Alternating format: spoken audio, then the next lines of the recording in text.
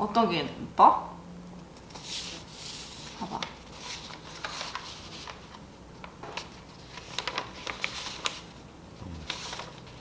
이게 좀 무난하지? 그리고 난 지금 손톱이 짧으니까 잼스톤 들어간 건 안 하고 이거 해야 되겠다, 이거.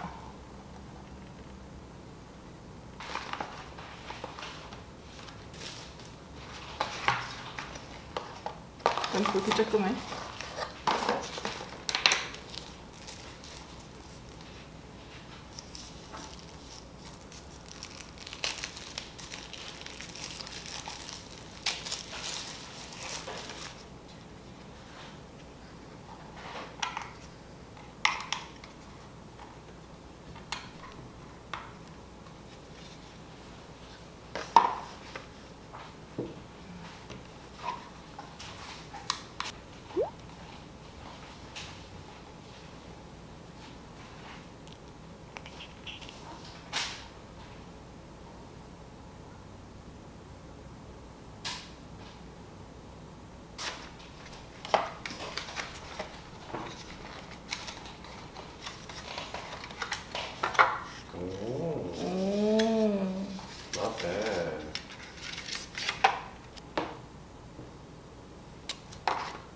Purple.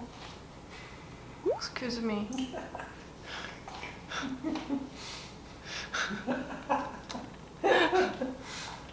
그리고 야! 방해해 자꾸. 출연 혹시? 펄포 해봤자 많이 안 보일 것 같아서 손톱 짧아서. 이거 봐. 루미? 루미, 네가 해주려고?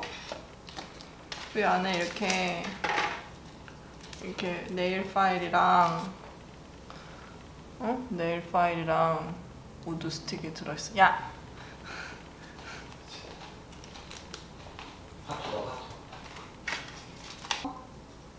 은미씨?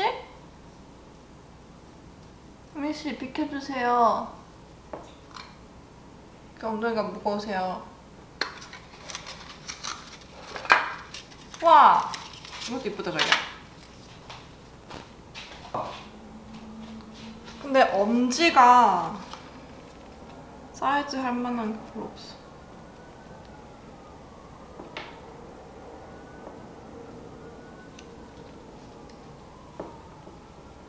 괜찮네.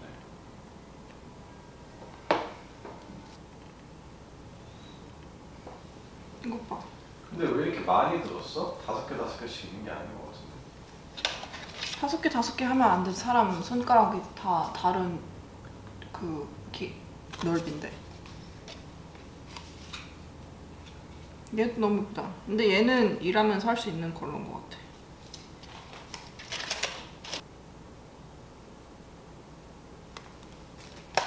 이거는 이렇게 라인이 들어있어. 골드 라인. 고급지네. 되게 영혼 없이 말한 거 알아? 아니야.